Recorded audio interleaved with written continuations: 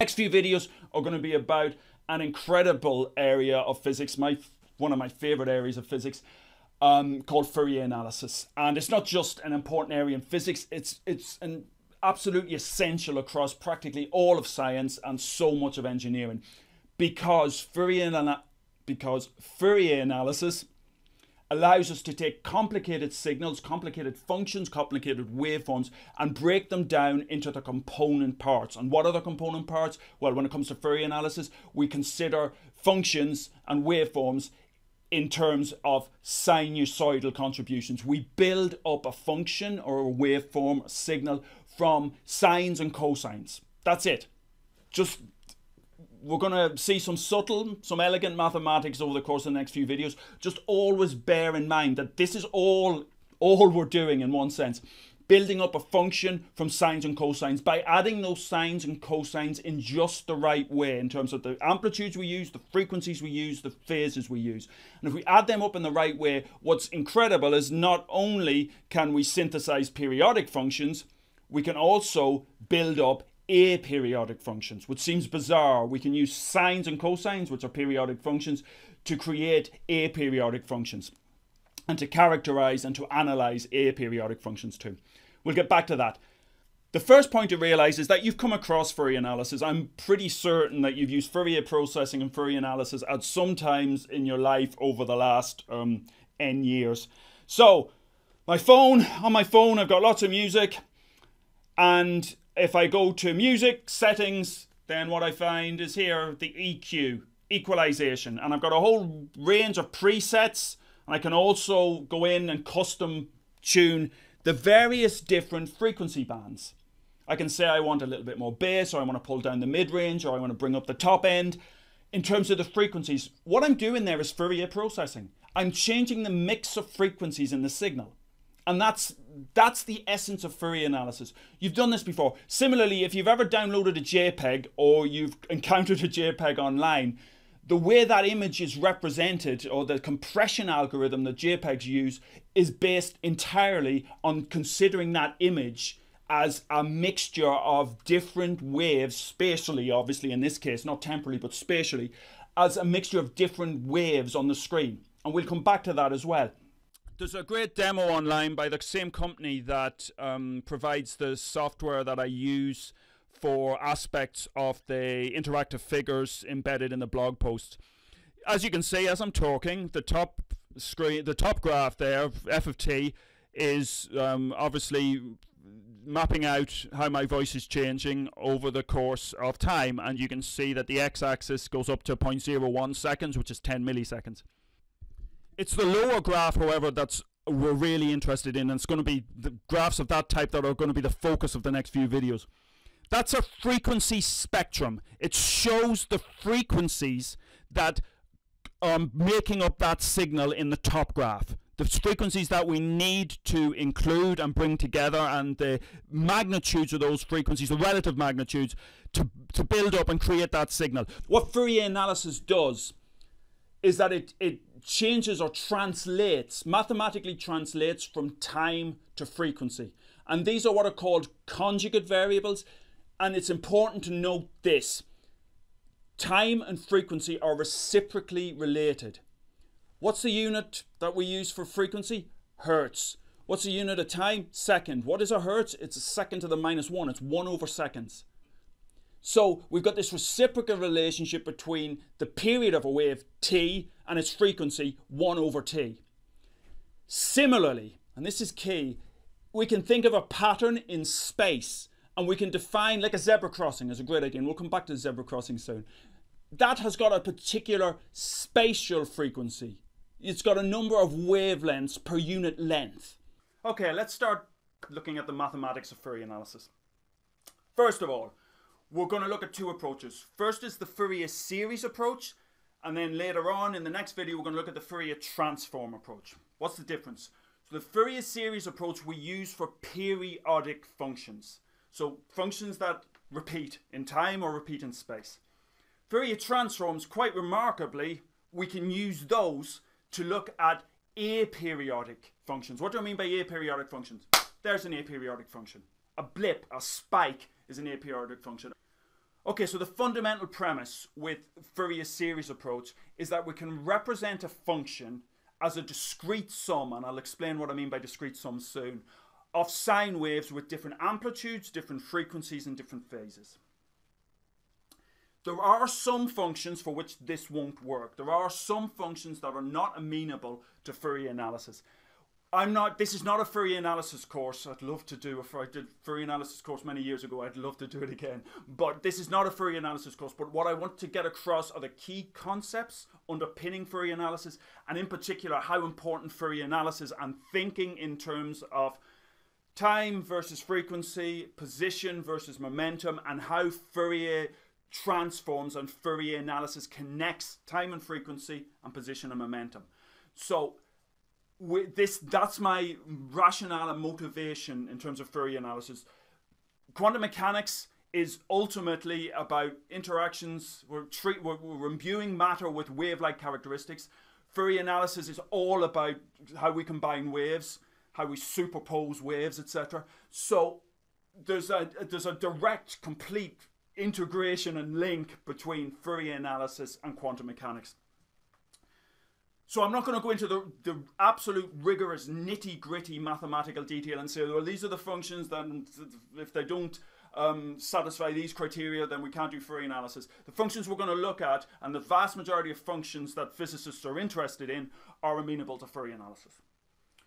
Okay, with that health warning out of the way, let's write down, where's my chalk? I'll take a brand new stick of chalk. Right, so let me write down the Fourier series representation of a function. We're going to consider our function f of t. So it's a function of time. Fairly arbitrary function. We're going to consider time first, but remember this, what I'm talking about in terms of time also is true of functions that vary spatially as well. So this could just as equally well be x. But for now, we'll focus on time. F of t can be represented as follows. I'll write this down and then I'll explain it. Get rid of that.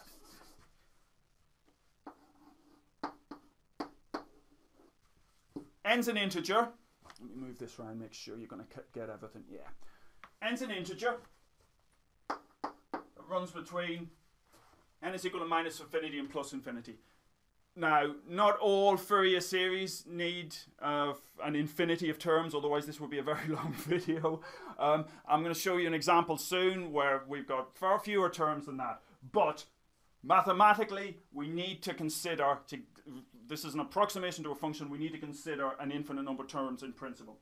We'll also see later on how when we come to Fourier transforms, we're going to be doing an integration over that range between plus and minus infinity. Right, so then we have, well, let me write this down first and then I'll explain it. So, what we are saying is that a function, f of t, can be written down as the sum of a set, okay, I've fallen off the screen, can be written down as the sum of a set of functions, e to the in omega 0 t, and we have coefficients c subscript n, where n is an integer, so this goes c1, c2, c3, it also goes c minus 1, c minus 2, c minus 3. And those coefficients tell us how much of each one of these functions we need to add into our mix to get a good approximation to f of t, to synthesize. And that's actually where the term synthesizer came from. It really came from Fourier synthesis, where you add up different waves to get different sounds. That's really where the term synthesizer came from. So what we want to do is synthesize this function from these component functions, or to use the mathematical term, and we're going to see this a lot later on, a basis set of functions. This is our basis set, e to the in omega 0 t. And these coefficients tell us, as I said, how much of each one of these functions we need. This is an integer. N is an integer. So this runs from integer steps. Look here, though. Let me get some. Yeah, I'll use some green. I'll use some green chalk for emphasis. We've got e to the in omega 0 t. So you'll remember from last week.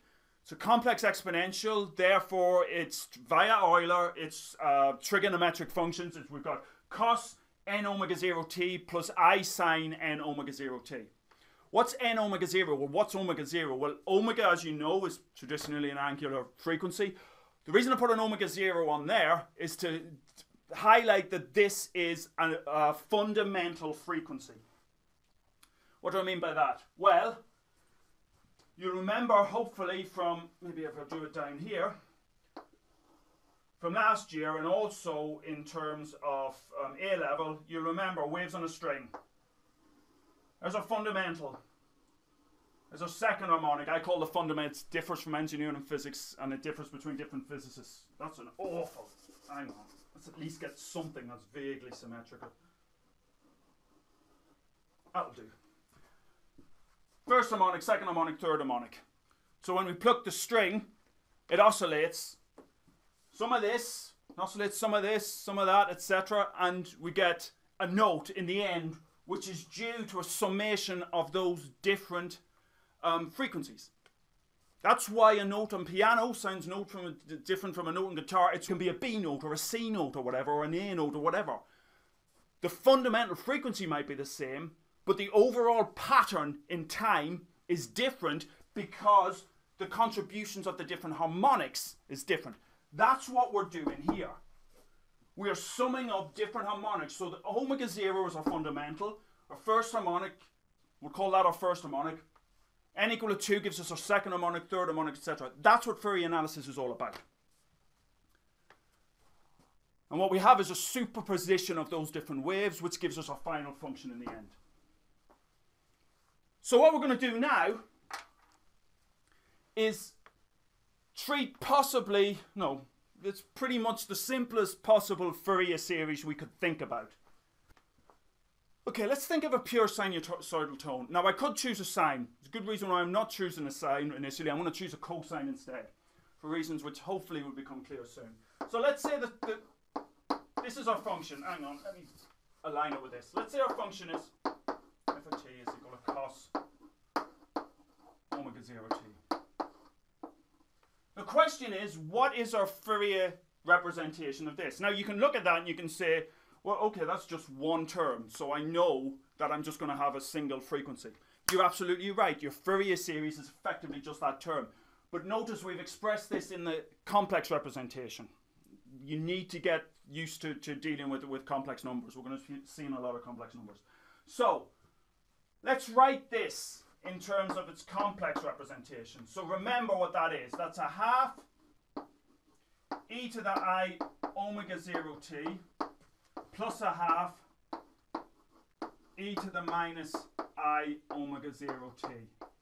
If you don't see where that comes from, pause the video now and make sure you see where that comes from. And if you still don't see where it comes from, look in the notes last week. And if you still don't see where it comes from, get in touch with me as a matter of some urgency. Okay? Because we're going to be doing a lot of this. So, cos omega 0 t is a half e to the I omega 0 t plus a half e to the minus I omega 0 t. Let me get this trigonometric representation out of the way, just to make it clearer. And let's compare this to this.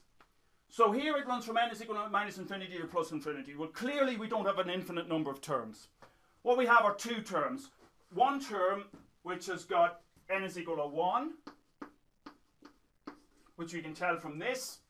N here, if we said n equal to 1, we get e to the I omega 0 t, just our fundamental. And we've got n is equal to minus 1 over here. Make sense? Yeah, good. He says to a camera. So, what we have is our Fourier series representation. We have it in this form already. Except instead of an infinite number of terms, for cosine, we just need two terms. And we've just got one cosine wave at one frequency at the fundamental omega 0. So our Fourier series in this case, the CNs are pretty straightforward. We've got C1 is equal to a half. And tell me what C minus 1 is. Pause the video, have a think. I think you'll be able to see that C minus 1 is equal to a half too. There we go. So C1's a half, C minus 1's a half. Right, what we're going to do now is draw our Fourier spectrum. You saw the Fourier spectrum on the computer. We're going to have to think a lot about Fourier spectra over the course of the quantum world. And also you're going to see it a lot in wave phenomena. So let's do our Fourier spectrum. It's pretty straightforward. Remember that our C1 is equal to C minus 1 is equal to a half. And let's write our Fourier series in full. So our Fourier series was ft is equal to a half e to the I omega 0 t plus e to the minus I omega 0 t. So now we've got something which is conceptually, in principle, if you get too hung up on this, can drive you around the twist. But it's here we've got positive frequency. Here we've got negative frequency. Don't get too hung up on the idea of the physics as such of negative frequency. It's just a way of representing the wave. That's it. It's just a way of representing the wave. It turns out that it's very powerful because what we want to think about is the symmetry of different functions. We're going to be doing Fourier integrals soon. And so once we're integrating, we save ourselves a lot of work if we can look at the symmetry of the function. But more than that, it's also because thinking about symmetry is absolutely core to so much of physics, and certainly for quantum mechanics. So by representing this in terms of positive and negative frequencies and thinking about the symmetries, it's given us a deeper insight in some ways into the physics. So, but just don't get hung up and saying, well, what's a negative frequency? I don't know. Just, it's a way of representing the wave. So, f of t is equal to half e to the I omega t plus e to the minus I omega t. Let's finally draw a spectrum. So our spectrum is going to be, notice first of all, that our terms, these are complex valued coefficients, but our terms are both real. So we've got no imaginary terms. One of the workshop questions is to ask you to apply a similar type of analysis to sine omega 0 t, and then you're going to see that imaginary terms do start to play a big role. But in this case, this is the reason I chose cos omega 0 t, is that our terms are real, our coefficients are real. So let's write this. I'm going to write this. I could put just harmonic number or coefficient number or n on this axis. I want to put this. I'm going to put this in terms of frequency. So I really want to hammer home that what we're doing here is translating from time to frequency. So this axis is frequency, angular frequency. It could be f, but we'll make it omega. And here, this is a real part of our coefficients. They are purely real, so it's just, in this case, very straightforward. So we have, this is a half. So our spectrum is, we've got one peak, which is up to a half at omega 0, and then equally spaced, if I can do that so it's vaguely symmetric. And over here we've got minus omega 0. That's our spectrum. That's our spectrum for a cosine wave. Now, let's say we had a term, so we had one term at cosine omega 0 t, but let's say we had the second harmonic in the mix, cosine 2 omega 0 t. And let's say we had twice as much of the second harmonic as the first harmonic. Then what we'd have over here would be, let's extend this axis a little bit. Let's extend this a little bit. Equidistant, say roughly here, 2 omega 0. We'd have another term, except it'd look like that, because we've got twice as much of the second harmonic as the first harmonic. And this would go up to 1. And if we had n harmonics with different heights, etc., that's all we do. We have separate spikes telling us these are the frequencies we have, and the height of those spikes tells us how much of that component we want. Now, notice we're only looking at the real part here because there is only the real part. In general, these are complex valued, so they're real and imaginary. So all the things I said last week about complex numbers and modulus and phase apply here. Often with Fourier analysis, what we just do is we chuck away that phase information which is sometimes a dangerous thing to do, but that's what we do. That's what physicists tend to do often. They look at the modulus squared of those Fourier coefficients, or as we'll see, the Fourier transform. That gets rid of the phase information and just basically tells us about the magnitudes of the frequency components. So in this particular case, we've plotted the real part. We could plot the real and the imaginary parts, and we can plot the modulus, or the modulus squared of the complex numbers. So I've set up a little simulation. Simulation is too grand a word. Interactive figure is a better word. In this week's blog post, which allows you to change the amplitude, to change the frequency, and to change the phase, and to see the effect it has. And it's only for a single Fourier component. But just to focus on that single Fourier component, that single sine or cosine or phase shifted sine, and look at the effect on the Fourier spectrum. So, okay, so here's what it looks like. Right at the top, we've got our standard representation in time. Here, in red, we're plotting the real parts of the coefficients. And the blue, which you can't see because there is no blue, because there's no imaginary at this point, those would be, we'll see blue appear in a little while, those are the imaginary parts of the coefficients. And here is the modulus squared. Remember, they're complex values. So in this case, they're purely real. So the modulus squared is a half squared, which gives us a quarter, 0.25. And so you see here, those two coefficients, C1 and C minus 1, are a half, just as we had on the blackboard. And we get the modulus squared, and that becomes a quarter.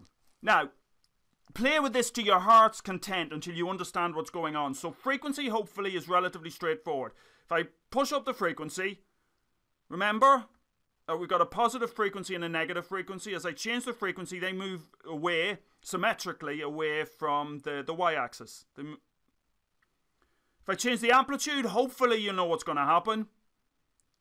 You could pause the video at this point and have a guess at what's going to happen, but I think it's fairly straightforward that if I change the amplitude, what happens is I reduce the amount of the wave I need. Therefore, I reduce the height of these spikes. So I reduce the height of the peaks in the Fourier spectrum. Phase is a little bit more interesting.